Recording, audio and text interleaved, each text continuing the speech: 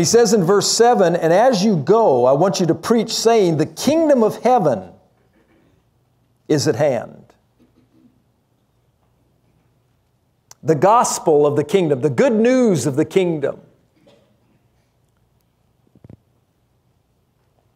Our redemption, our reconciliation to Father, and the divine covenant that places us in the place of power over all the power of the enemy. Amen? And nothing shall by any means harm you.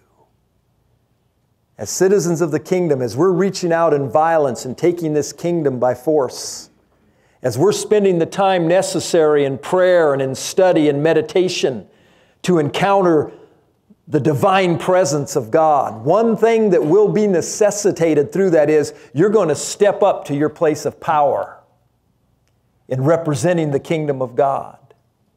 And realize that we are then responsible to carry on the ministry that Jesus had. And the scripture tells us God anointed Jesus of Nazareth with power, who went about doing good and healing all that were oppressed of the devil, for God was with him. Amen? Amen. And that's the call on your life.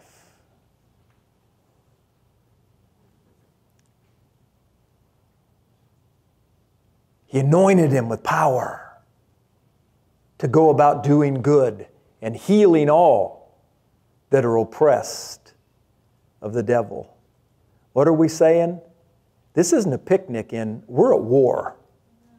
God's calling us, as we take on that full armor of God, to begin to set out against principalities and powers. As we begin to pray in intercession for those lost souls, beloved, they're being held captive by Satan. And it's only through prayer and it's only through obedience as you go in the power of the Holy Ghost. You'll receive power after the Holy Ghost has come upon you and be witnesses unto me. As we go out in power, in faith, believing that when we speak, the Word of God is going to break the fetters off those people's hearts. Amen? No more just hollow words. But our words are alive. We know that we stand there in authority. Satan's no longer the dominant power in this confrontation, like he has been for too long, in opposition to the church.